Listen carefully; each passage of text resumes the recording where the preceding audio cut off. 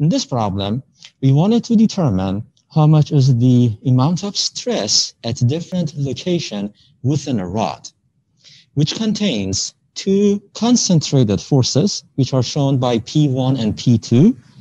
Also, it has a distributed load, which is shown by W.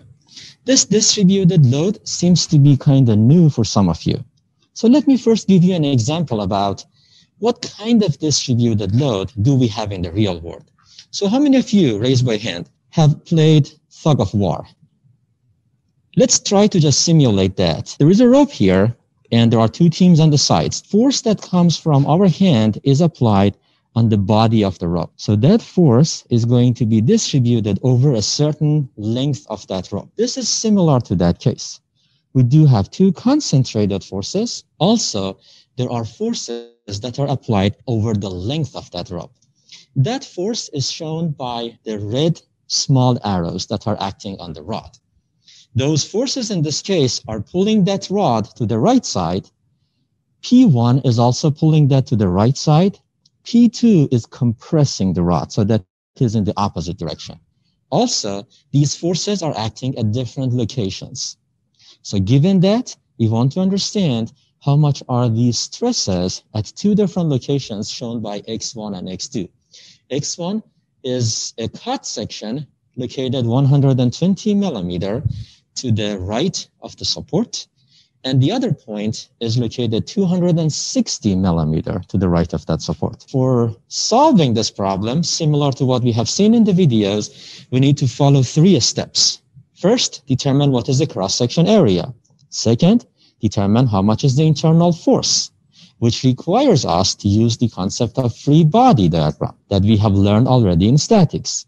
And third, divide force over area to determine how much is the stress. I guess the first part, which is determining the area, is pretty simple. This is a rod with a diameter of 35 millimeter. The area is pi over 4 diameter squared, and I can calculate the area here. Second part is the challenging part for this problem, where we want to determine how much is the internal force. To do that, we need to use the concept of free body diagram. First, I'm going to determine the internal force for case A, in which the cut section is 120 millimeter to the right side. Once you cut this section into half, you will have two pieces. One piece on the left, one on the right.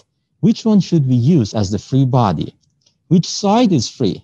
The left side or the right side? The right side is free. The left side has a support. It is not free.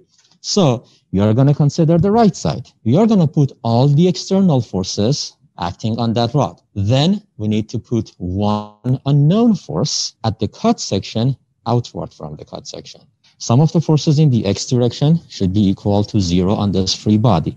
This is the free body that we have formed already. For this problem, starting from the left side, F1 goes to the left, so I assume that is negative, plus P1, because P1 goes to the right side. P2 would be negative. Also, we have the distributed load. How can I calculate the resultant of the distributed load? Remember that tug of war example? This distributed load is acting on the entire length of that part. I'm going to write it as W multiplied by L, and L stands for the length of that free part. And sum of these forces should be equal to 0. So the total length of the beam is A plus B, and the cut section is located 120 millimeter to the right. So the length of the free part is going to be A plus B minus X1. Plug in the values that we have for this problem, and that would give us the internal force at that cut section. Once we determine area and force, the last part is super easy. Just divide force over area to determine how much is stress. Remember, there are three steps. First, area. In this problem, super easy.